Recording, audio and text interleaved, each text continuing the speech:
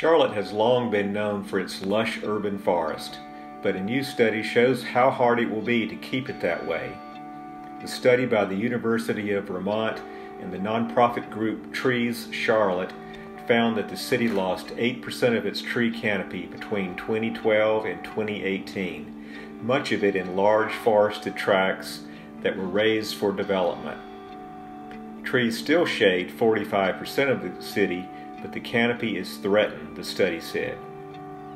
Some of the old Charlotte neighborhoods known for their trees, including Myers Park and Dilworth, saw some of the largest canopy losses.